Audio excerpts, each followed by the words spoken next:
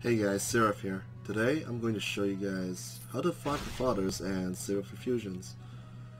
So first, you'll either need a farmer of Glahan, or Yuri, or Kyle.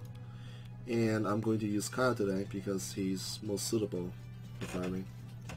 So go to Asgard and do 210 hard.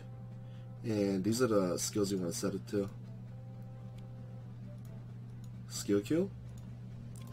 So this attack right here, chain suppression. Number 2. Set it to Checkered Grave. And 3, set it back to this one. Just like this.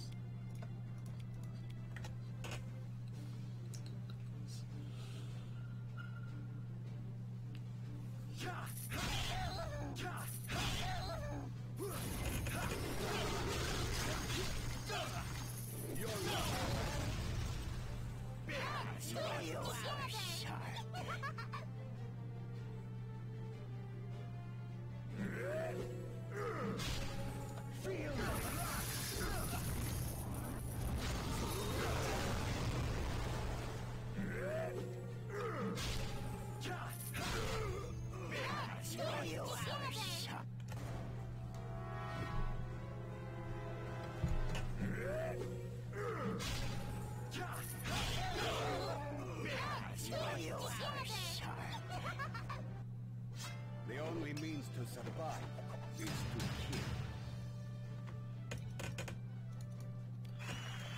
Now you can get a considerable amount of fodders on this map, and instead of doing 7-9, you'll get boss counts There are more over here. quests to achieve. Get you more rubies. And now,